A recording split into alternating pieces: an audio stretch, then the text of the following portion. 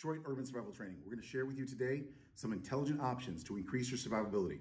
If you were to encounter a revolver, here are 3 ways to cause it to dysfunction so it cannot fire. 1, you grab the cylinder. If you grab the cylinder, it cannot fire, it cannot rotate. If you put your finger behind the trigger, it cannot fire. If you block the hammer by pulling it forward and gripping it, it cannot fire. And if it's already pulled back and you use the web of your hand and they fire, it will not fire.